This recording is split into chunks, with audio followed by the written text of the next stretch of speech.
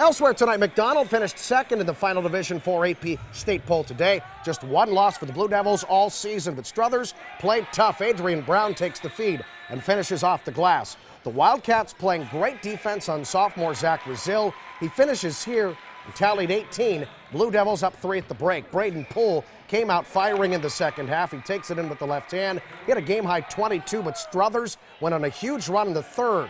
Kevin Traylor hits the corner triple for 3 of his 11. Then it is Carson Ryan taking this one strong. He gets the basket plus the foul. He finished with a team-high 15 points. And the Wildcat defense was swarming all night. Adrian Brown comes up with the steal, and Brandon Washington caps things off. Struthers knocks off McDonald 61-52. The Wildcats are now 12-10.